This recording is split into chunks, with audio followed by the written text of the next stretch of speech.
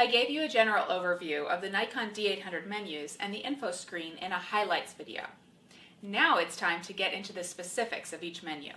In this video, I'll show you the playback menu. You may not have a D800, but this video may still be helpful to you, as Nikon tends to keep their menu options similar among their cameras. After you press the menu button, the playback menu is the top menu on the left-hand side of the screen. This menu is where you manage the images on your camera. The first item on the list is delete, but it only shows up if you have images on the card. Otherwise, it's grayed out. It deletes images. If you select it, you go to a second screen where you can select certain photos for deletion, like so. Or if you select all, you can choose to delete all of the photos on either card. Of course, you can also delete images in playback with the trash can button, like so. The next item is the playback folder. There are three options here to choose which images show up when you hit the playback button on your camera. You can either have all the images created with the D800 visible during playback, images in all of the folders on the memory cards visible, or only pictures in the current folder visible. I leave this on the default, which is photos taken with the D800 will be visible. Hide image allows you to hide specific images during playback. This will hide images during playback. They won't show up when you scroll through the images you've taken. This can be helpful if you are wanting images to not be displayed if you're doing a slideshow, which is an option that I will show you in just a minute. You've got Set, Select, and Deselect. Click the center of the multi-selector here to hide the image and then hit OK to confirm your selections. If you want to unhide the images, you go to Deselect All and confirm. Next is Playback Display Options. Here you decide how images are displayed on the screen during playback. Backing up for a second, let's talk about playback mode. You can view your image on several screens during playback by pressing up and down on the multi-selector. On some Nikons, you actually press left and right to do this. You can see your image alone. You can see varying amounts of information, like the time and date the image was taken, or shooting data. You can see highlights, even GPS information. But you customize how many of these things you can see, and even how many of these different information screens you can scroll through on each image. And this is where you do that. So, back to our options. We can have a screen where we show the focus point.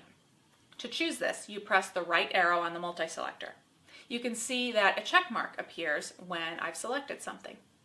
Next, do I want to have a screen where only the image is showing with no additional data? Do I want to have a screen that shows the highlights? If this is chosen, the highlights will show by blinking on the screen. I find this screen especially helpful for a quick check of where my highlights are in a photo, so I check this. Do I want a screen that shows the image's histogram? Do I want a screen that shows the image's shooting data, like the metering mode, the aperture, and the focal length? And do I want an overview screen, which shows a thumbnail of your image plus some of the file information and shooting data? When we're done making our choices, we go back up to Done and press the OK button. Now, why wouldn't we want to show all the information? Well, it takes time to go through the screens, and maybe you don't want to have to do that every time. Time is precious when you're taking photographs. If you're photographing an event, you might want to be able to quickly check through your highlights or your histogram, but not particularly care about seeing anything else like your focus point, and not want to take the extra time to scroll through the extra information between shots. So this is something that you might want to re-customize depending on the situation. Copy images is the next option. Here you can copy images from one card to the other in your camera. First, you need to select Source. You select either your SD card or your compact flash card. Next, you select Images. You choose the folder, then the images. You can select all, or just select your protected images. If you select all, you can actually go in and deselect certain images using the center button on the multi-selector. You press OK to confirm. Next, you select your destination folder. You are able to select the folder from a list if you have more than one folder on the card, or you'll be able to select the folder by number. When we get here, you can see in the corner that we are doing this on the compact flash card, and we're creating a new folder on it. Press OK when you've chosen the number. Then you actually copy the images by highlighting Copy Images and pressing OK. Then you confirm, and it tells you when it's done.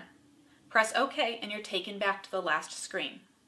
The next option is a yes or no question. Do you want image review on or off? Image review is where the image shows up on your screen after you take the photo. Now, what do you want to happen after you delete an image? If you are in Playback and you use the trash can button to delete an image, you can have the camera show the next image, show the previous image, or continue as before. If you choose continue as before, the camera will look at the last thing you did. If you were scrolling forward through the photos, it will go to the next photo. If you were scrolling backwards through the photos, it will go to the last photo. Rotate tall is an on or off answer. Do you want the images showing on the screen to be rotated to be right side up if it was taken in the portrait orientation? Next is slideshow. This is where you can put on a slideshow on the LCD screen of your camera or when you're plugging it into a larger screen using a cable. Your first option is to simply start the show.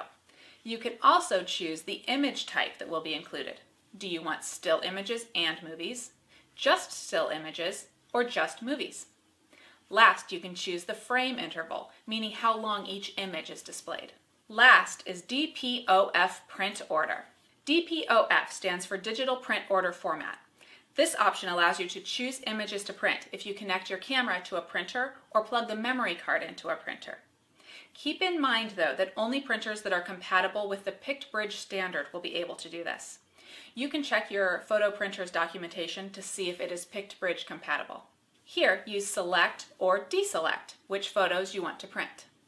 Choosing Select, you see at the bottom that you use the key button and the multi-selector to select or deselect photos.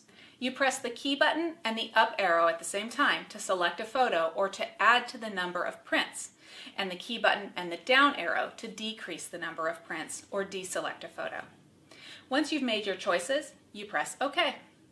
You can choose to print shooting data on the photo and or print the date on the photo. You choose these by highlighting your choice and pressing the right arrow. Or you can choose to print just the images and highlight Done and press OK. Then your print order is complete and ready for printing. That does it for the Playback menu. Now, I don't spend a lot of time in the Playback menu, and you probably won't either. Most of the options are kind of set it and forget it.